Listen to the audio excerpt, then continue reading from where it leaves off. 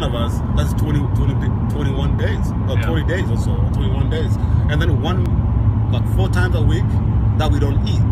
That's the time that we go eat trash on Wednesdays, like when the UN bring their trash. So that is the time, like, you gotta do everything you can to get some expired food, rotten bread, anything to eat.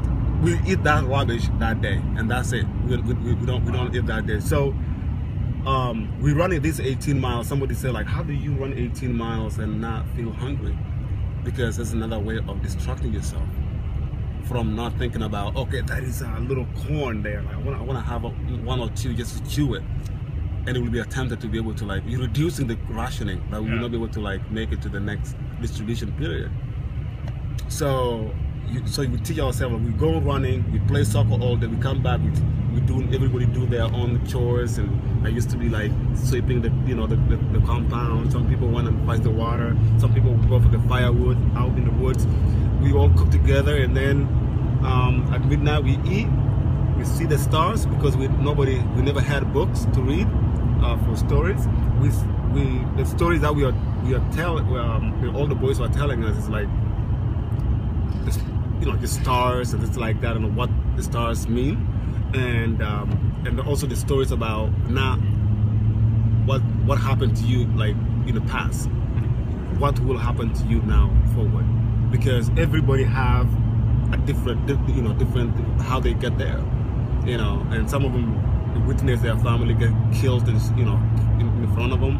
So imagine that kind of stories, like, okay, tell us about how do you get here, Yeah. So you can actually make kids go crazy, because they'll go back and think about, like, man, like, I'm an orphan, I don't have anybody to take care of me. So we're trying to see, like, we are here with your community, we are own, like, all the boys are your mother, your father, like your uncle, like, we all support each other, and we get each other together, we just bond, like, we're laughing, it's a sincere laugh, because when there's funny stories told, and we just laugh, and that's it. And then the same day, next tomorrow, for 10 years, we did that.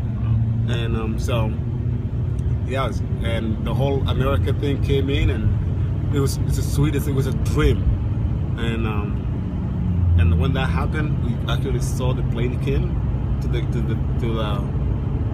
camp, and actually kids went in. It was like, oh my God, this is another, the door just opened. God opened another door for us, an opportunity. And so that's why we are here. Horrible things, and then you see the opportunity to go to America, and you're like, God provided a door. Right. How did you not sit there and be like, well, but my parents were being killed, my homeland's being overrun? Right. So we don't think about South Sudan when we are there.